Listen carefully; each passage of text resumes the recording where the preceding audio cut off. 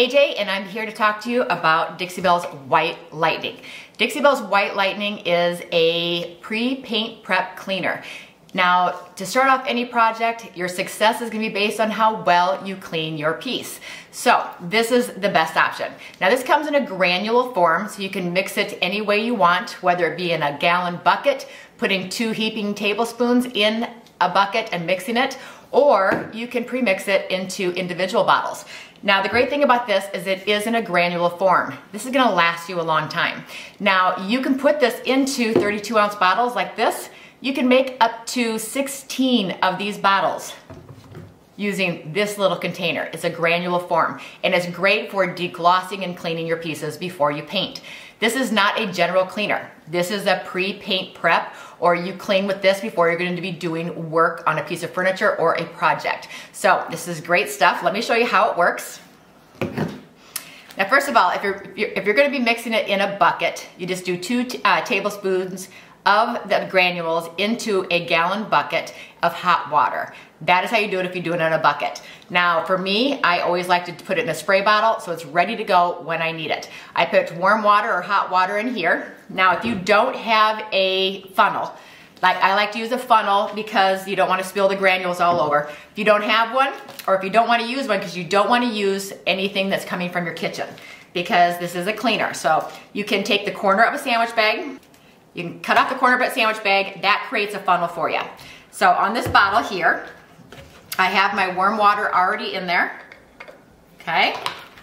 I can just put that hole down in my bottle and it creates a funnel for me. See how I did that? So now my hole is all ready to go, and this is gonna catch any of the granules that I might spill. And I'm gonna take my granule, which is the White Lightning. I have this is a teaspoon, 1 teaspoon. I have this set out in my garage. I do not put this back in the kitchen unless I'm going to clean it really well, because I do not want this mixed with food. So I am going to scoop out some granules. Okay, you can make it as strong as you need to. Now with these 32-ounce bottles, I normally just put 1 teaspoon in there. But if you want to make it a little bit stronger, you can put 2 in there. So I put my granules in there. You don't need a lot. My little funnel caught all of the excess that spilled off the edge. How easy is that? Okay, put my lid back on here, my warm water in it, and I label my bottle White Lightning so that I know I'm not gonna use this on anything else other than my pre-paint prep pieces. Shake it up. Now let me show you how to clean. Okay, the first thing you're gonna wanna make sure you have is some type of like Scotch-Brite pad. I like to use any type of scrubby pad. That's really gonna get into your furniture piece or your project and get that grime, all that buildup from years and years and years of being in storage, in a barn, at an estate sale. Using a scrubby pad is going to break that up. So I spray my cleaner on my piece, I scrub it with my scrubby pad, get it nice and clean, I wipe it off with a paper towel. Then I'm gonna come back and I'm gonna rinse it. It's very important to rinse your pieces because you don't wanna leave any cleaning residue left behind. That cleaning residue, if you paint over it, your paint will adhere to the residue and not necessarily to your piece. So it's important to clean really well, then come back and rinse really well, and then you're ready to go. Okay, and then you might notice when you're cleaning a piece, if when you're rinsing, your paper towel keeps coming out orange and you feel like you're not getting the piece clean, just know that might mean that your piece is a bleeder, and then you're gonna wanna use one of our stain blocking primers, the Boss in clear, gray, or white. So you can really tell during that prep phase of cleaning whether your piece is gonna be a bleeder. One other thing to remember when using a pre-paint prep cleaner like White Lightning is that it also acts as a deglosser. Okay, now look at this piece right here. You can see this line. This has been cleaned with White Lightning. This has not.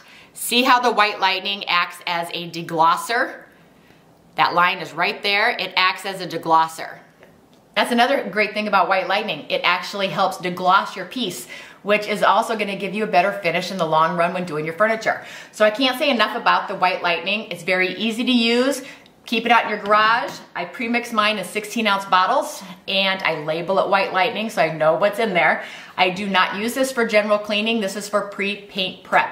It's good stuff. So it comes in a granule, so it's easy to just go to this every time you need to do a refill. You're not throwing a bunch of bottles in the landfill. You're only storing one small container. A little goes a long ways. This will last you a long time. It's a great money saver. So there you go. If you have any questions, make sure you reach out to Dixie Belle and head to your local retailer. Make sure that when you're buying your paints and you're getting started on your project, that you start with White Lightning. Prep is key. Painting a clean piece is what's going to give you the success and the look that you're looking for that's going to last over the years.